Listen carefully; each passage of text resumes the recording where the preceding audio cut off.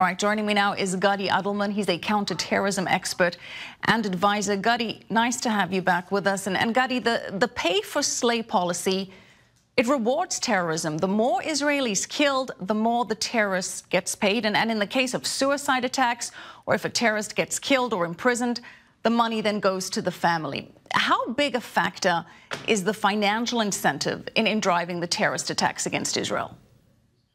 Good evening, Michelle. Good to be back.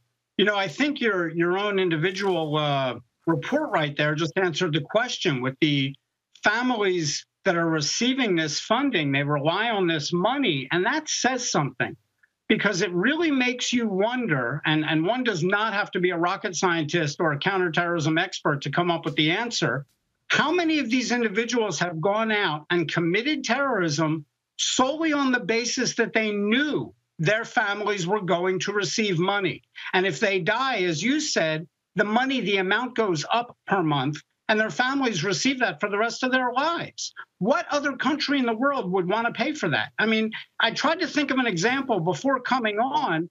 There is not a country out there in the world that would be so stupid as to give funds to another nation to perform terror on them.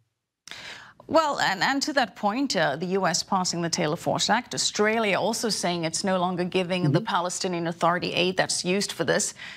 Now the Palestinian Authority is going to have less funds. So is it likely that there'll be a reduction in terrorist attacks?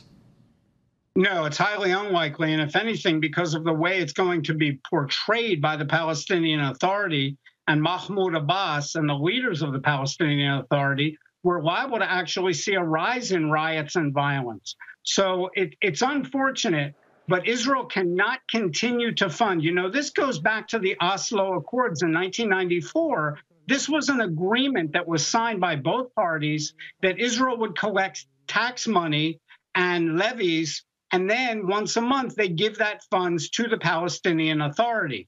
They collect about 75% of the taxes of the Palestinian Authority. So why should they not deduct what they're admitting, that they're committing terrorism? They're admitting by saying that they want to continue these payments and Israel is stealing their money. They're admitting they're a terrorist organization.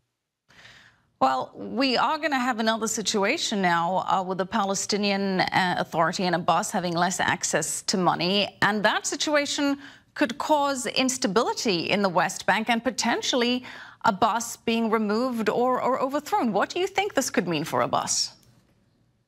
Well, you know, Abbas, first of all, he's not getting any younger. And as you know, he was hospitalized not that long ago. I don't think that he's going to be around much longer in the sense of being able to lead the Palestinian Authority, regardless of whether or not this had happened and Israel cut the funding. So I think we're about to see a change. And as you mentioned, Australia is also cutting back funding. The United States passed the Taylor Force Act. Countries are starting to see the truth that the Palestinian Authority is not the underdog. They're not these poor, downtrodden people living under apartheid. And as the world wakes up and sees the truth, I think we're going to see more and more countries stop funding them. So, you know, it's going to happen sooner or later, and I think Abbas is on the way out regardless. Well, it will be interesting to see what happens to the Palestinian Authority leadership in that instance. And if, in fact, there can be some kind of unity government between Fatah and Hamas. A lot of developments to watch out for. Gadi, we appreciate your analysis. Thank you. Thank you, Michelle.